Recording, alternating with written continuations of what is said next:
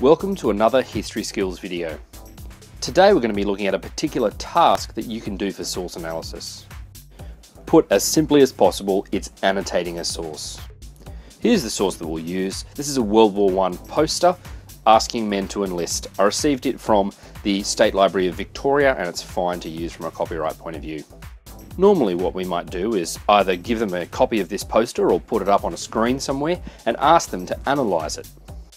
By that, I mean we ask relevant historical questions of the poster and come up with some answers in order to analyse it.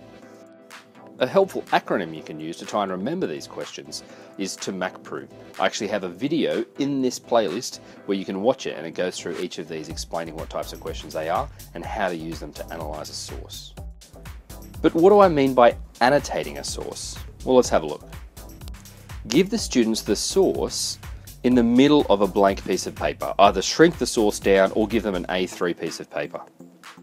Then the students have to use the same types of questions, so for example to MacPro, but they actually have to show their working on the piece of paper.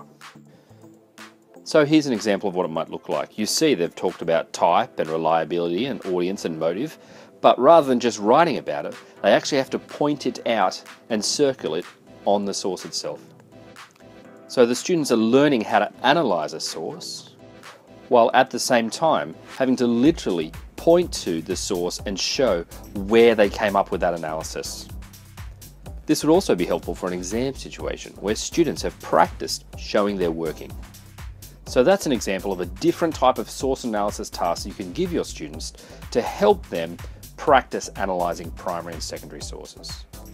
So this has been another History Skills video. If you enjoyed this and want to see more, there's a link above, or you can subscribe to the Wimble channel.